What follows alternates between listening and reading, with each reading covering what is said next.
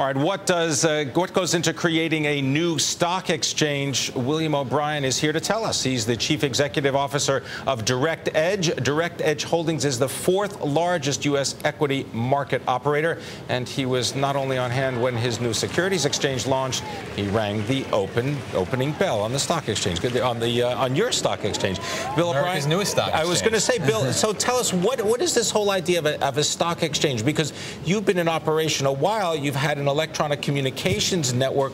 What's the difference between a stock exchange and an ECN, a communications network? Well, for us, it's really two separate transformations. And you're right, we were about 1% of the market 3 years ago, and as an ECN, we've grown to well over 10% market share on any given day. And this is market share of people doing trades? Of all U.S. equity trading volume. So on some days, we've been over 2 billion shares a day. Now we average between 1 and 2, typically depending on what market volume is.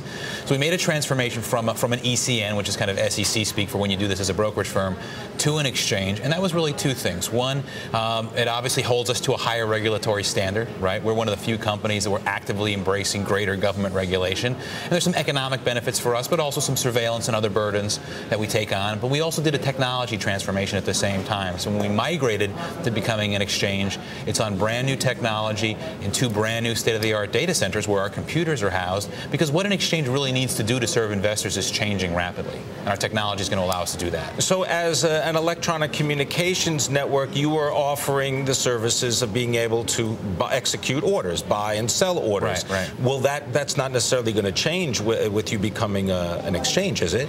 No, it isn't. But what exchanges have to do, at least if they're doing their job properly, is really innovate and respond. Market structure has become much more complex. Where you can get, as opposed to getting everyone physically together in the same room, there's now so many sources potentially about getting a trade done, and any good exchange has to replicate the original idea of what it means to be an exchange, matching in buyers as sellers in a way that makes sense and works for everybody, and really port that to a new era. So the improved technology Direct Edge has, combined with our conversion to exchange status, will help us do that more effectively for our customers, who are stockbrokers, but more importantly, help them help their customers, American investors, more effectively. Now, what about an initial public offering for Direct Edge? Because right now, you're owned by companies like Goldman Sachs, for example. Yeah, Knight Capital Group, Citadel, and the Options Exchange, the International Securities Exchange.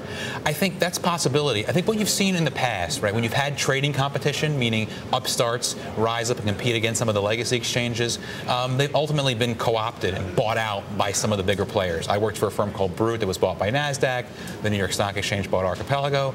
But I think in this round of competition, you're seeing us, at least Direct Edge anyway, work for our ultimate goal of build a company that could endure, that could last over time. Migrating to exchange status with the new technology is an important milestone towards that goal. An IPO potentially could be that as well.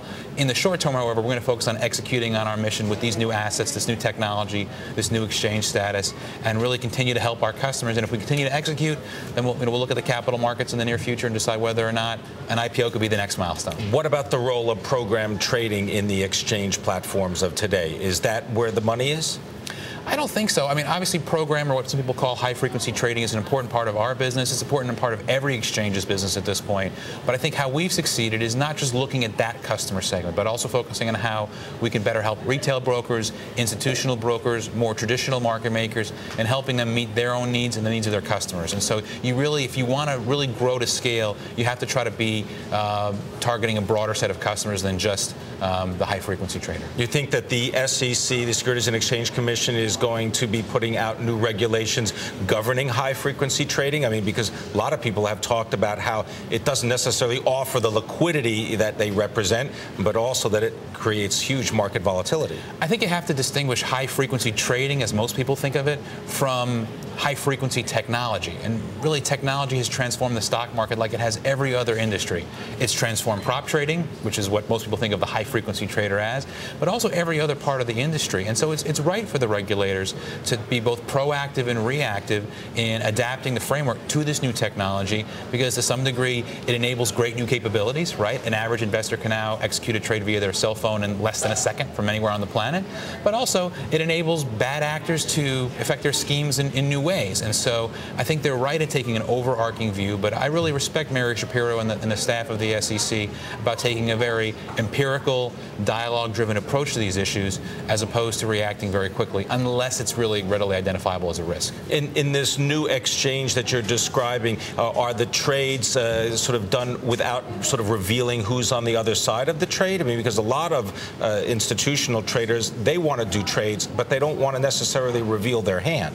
Absolutely, and that goes back to before markets were electronic, right? So we have a variety of tools available to help people minimize what traders will call market impact, whether it's keeping the trades anonymous so no one knows if they're buying or selling against a large mutual fund or hedge fund manager that might be viewed as having more information. But we've also delivered other products.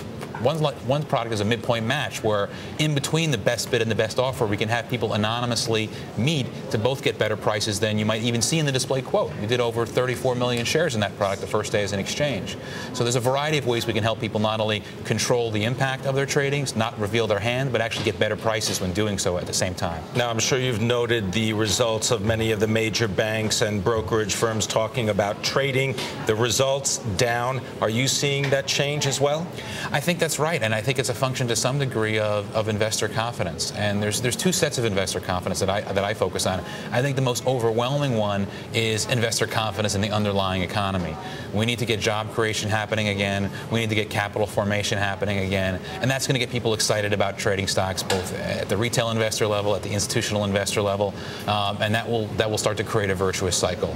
Separate and apart from that, you need to instill confidence in the underlying market structure. Things we've done, Direct Edge was directly involved at their efforts coming out of the flash crash back in May, and very quickly put some circuit breakers on the books that, while they may not be perfect, go a long way to remediating some of the risk of penny trades and kind of outrageous results happening. So if we work on both things, hopefully weighting a little more towards the underlying economy, I think we'll get investors more confident. All right, I want to thank you very much, Bill O'Brien, coming to us as the chief executive of Direct Edge, shedding some light on the idea of a new exchange. Congratulations.